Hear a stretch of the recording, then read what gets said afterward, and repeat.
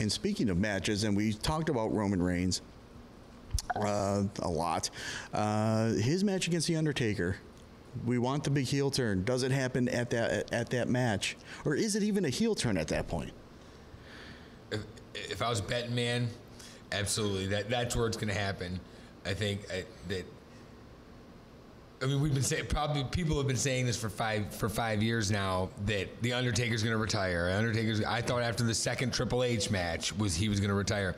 I think this might be the one he'll put over the next guy, regardless of whether he's heel or not. He'll put him over, and this will be it.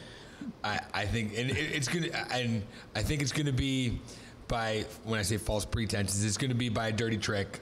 You think it's gonna be by a dirty trick? I mean, personally, I think, because that gives the Undertaker the small window of, I got screwed, I can come back and take my revenge and ride off into the sunset, whenever that would be. So, right. Well, what's the worst? What would be to me the worst way that the Undertaker could lose is losing clean. Absolutely, but I think for the purpose of the heel turn, sorry, Mom, the nut shot is going to be something like that. It's a chair shot, whatever it is. It's good. That's what it's going to be. Is there a guy that's going to show up during this match that will be maybe Roman Reigns' mouthpiece?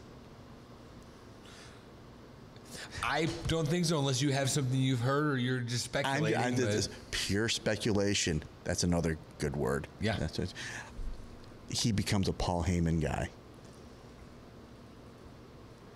Yeah, but do you think they'd give him, if Brock wins the belt that we were discussing earlier, if Brock wins the belt and he gets Roman Reigns, hey, WrestleMania has been known for things to happen that that if you look at it, on the surface, it doesn't make sense. But when you think about it, because Paul Heyman has a history with Roman Reigns' family. Okay. I'm thinking he walks in, he takes Roman Reigns under his wing, and then Paul Heyman can say that he's 2-0 against the Undertaker. Okay, because I'm going through my head here going, there's no way. But you say that, and Paul Heyman can hold that as a that Medal of Honor, that badge of honor. My stable is 2-0 versus the Undertaker. Oh, he can ride that for the next 5 years. So you put it that way. It's a valid speculation for sure. I'm just saying, but yeah, I mean, I guess we want it. Is it that we want Roman Reigns to turn heel so bad? The WWE knows that we want Roman Reigns to make that heel turn so bad that they don't do it. But here's the thing. He's pretty, to me, in my eyes, he's turned heel without turning heel. So really, there's nothing that they really need to do. This is one of those few occasions in wrestling history where it writes itself. Roman Reigns has pretty much written his storyline himself, just by how they've been able to book him. Absolutely. I think that I feel like I'm being redundant at this point, but I just feel like they've backed him into a corner. And he's got to turn. It's going to happen. It's got to happen. If the WWE is that smug to say, because the fans want this to happen, we're not going to, you know what I mean? That could be typical Vince. But they can't. It's got to happen. This card. It's got to. But we see it going this way. Everything that Everything that leading up to this is pointing that way, but how many times have they made like last second or last minute decisions, swerves, and whatnot, that it's just like, it doesn't happen, and we're like, the more it doesn't happen, the more heel he becomes. Yeah. I mean, because every time he gets announced, every time he comes out on Raw, I'm like, I haven't heard heat like that. Yeah.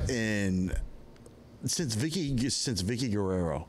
Yeah. If you think about it, I just sitting there, I'm like, oh my God, just, I think it's funny you bring that up, but it's polar opposite of, I'm not trying to jump around, but polar opposite of what you get from AJ Styles.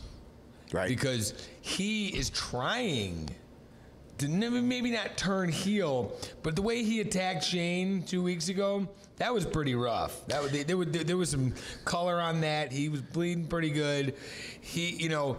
They were trying, and his promos have been fairly nasty towards everybody, even the fans, and the people are cheering for the guy. And it's almost like a polar opposite of what's going on with Roman Reigns. Well, if you followed AJ Styles' career, he was a face for a long, long time. Yeah. TNA. And in TNA and, New Japan and, however you want to put it. Well, maybe not so much New Japan, because he was a member of the Bullet Club for a long time there. But I think it is the respect that he has throughout the wrestling community. Yeah.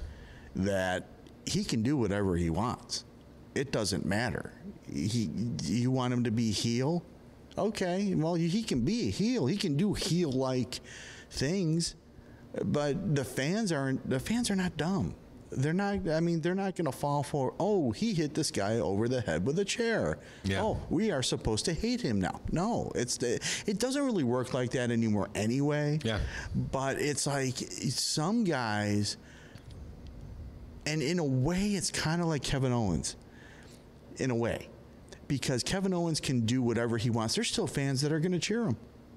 Oh, yeah. I mean, there's still fans. There's always going to be fans that are going to cheer AJ Styles for. It doesn't matter what he does, because these guys that work their way up through the independent scene, where they wrestled in garages and the tent in these banquet halls, high school gyms. I mean, I've been to some of those events. Me and you both. I went to an event. I think it was Buffalo Championship Wrestling at the time. Mm-hmm. Went to a go-kart track. Okay. Honestly, they had go-karts. Somebody forgot to tell, some dude in a go-kart to go park it. He's running around in a go-kart while a match is going on. I'm like, it was the greatest thing ever. I think that should be at every live wrestling event. You should have go-kart tracks. But it was like, it was like maybe 12 people showed up, and that's where most of these guys just start. And that's how, not that, I'm not saying I disrespect the kids from Tough Enough or anything like that, but, they're being given an opportunity. They're cookie cutter.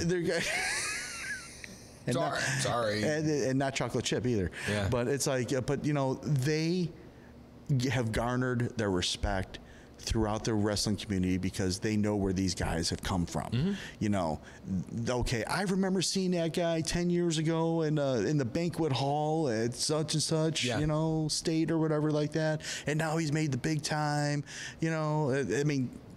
That carries weight. Yeah, in that business. Maybe not in Vince's eyes so much, but for the wrestling fans like myself, you, and everybody else, it carries a lot of weight. But you say that, but I also think that Vince finally had to open his eyes to that. Yep. Look at his roster. And I know everybody you're talking about right there is exactly it. He may be stubborn, but he had to open his eyes. I don't know if Triple H is the one that gave him the push and said, "Hey, man, this is the landscape of wrestling now. This is true to what fans want." Yep. The AJ Styles, Kevin Owens, the Shinsuke Nakamura, even CM Punk. Sorry, but even CM Punk, you know, when he was in Daniel Bryan, all those guys, the Indy guys that came up wrestling in gyms. You know, you see all the videos on YouTube. They show them all. You know, but it's like, you know, they want. I mean, and he has kind of evolved. He has evolved, you know, to letting the AJ Styles of the world, you know, the smaller type guys, you know, flourish. Yeah. And thank God for that, because it's just the AJ Styles is probably, I don't know, is he their number one guy? Is he in the ring? Yes. Do they want him to be? I don't think so. Yeah, I don't think so either. But he's getting a match with Shane McMahon at WrestleMania. True. Now, Shane O'Mac has been known to pull some crazy stuff. Yeah, that's a top three. It's never a main event, but it's a top three usually. Anytime Shane McMahon's on the card, it's a top three. Oh, absolutely. You know? I mean, and you're talking about a guy that's jumped off the Jumbotron, jumped off the Hell in the Cell last year. Yeah.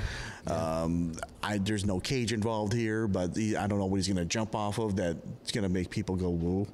But do we have not a specification, but do we have is there any stipulation to the match, that no holds barred or anything? Do we know yet? Not that I've heard, but I wouldn't surprise me if there was street fight or something. Street fight, yeah. But man, and I'll tell you what, man, you have to give all respect to Shane McMahon. Yeah. As a man, now this guy's worth millions, absolute millions. You know, Shane, you know, Vince's son. However, the man puts his body on the line. Yeah. Like, no, I don't want to say like nobody else, but it's holy cow.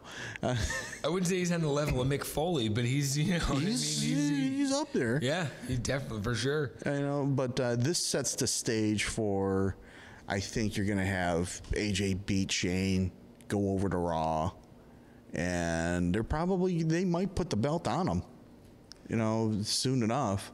Well, that could segue into what we were talking about, you know, 15 minutes ago. The whole, because it looks to me as if the Triple H Kevin Owens faction is going to be a Raw-based thing. Yep. And you already have Anderson Gallows on Raw. You bring AJ over. There could be a logical step. The next step could be the Bullet Club.